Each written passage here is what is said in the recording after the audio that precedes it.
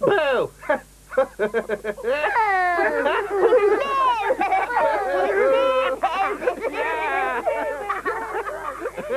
No. No.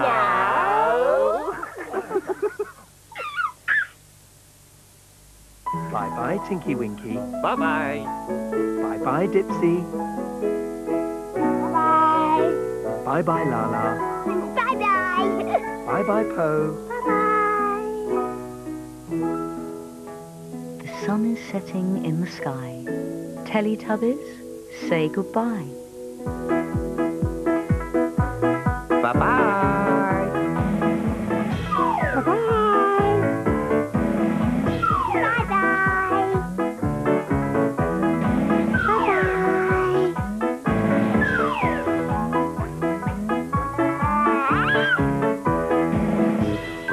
Bye-bye. Bye-bye.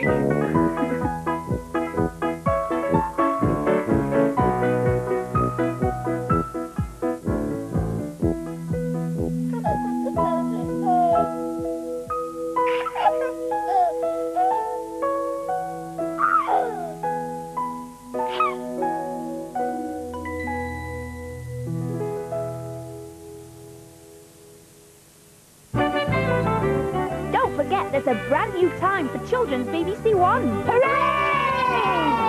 Every day at 3:25, starting with Playdays. Playground and roundabout days. Roller, roller. Poppy, Patch and Y-Bird days. All aboard, don't be late for children's BBC One, starting every day at 3:25 with Playdays. Stop! See you soon. Bye.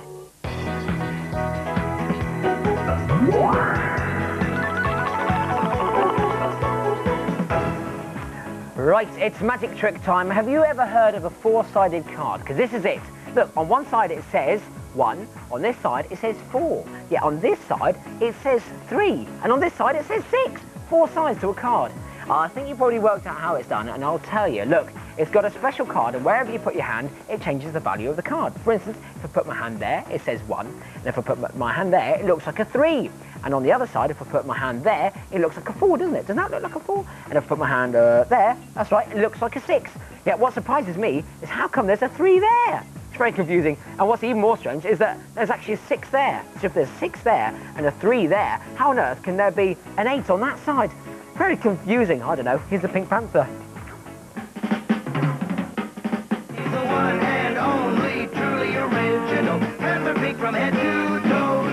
Yeah, he's the one and only, truly original, Panther Pink Panther from head to toes.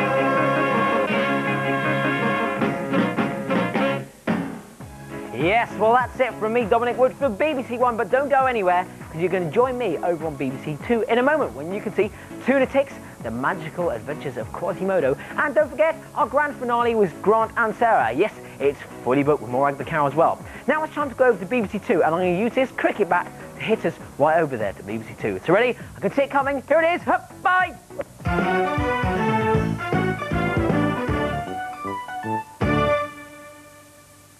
He's on the move.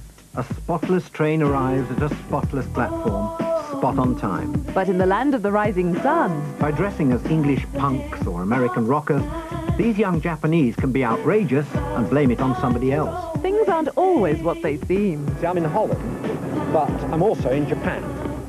4 million Japanese come here every year to see what life in Europe is really like. Full Circle with Michael Palin continues tonight at 8 on BBC One.